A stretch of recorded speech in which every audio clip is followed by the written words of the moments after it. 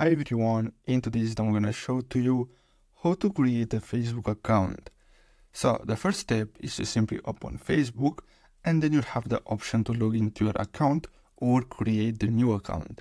So simply tap on create a new account, and after that simply tap on get started. Here you'll have to simply enter your first name and then the surname here, and then simply tap on next.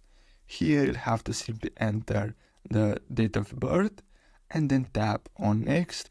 Here you can choose what's your gender, so you have female, male and more options as you can see. And after that, if you want, you can select pronouns, but I'm gonna go with male.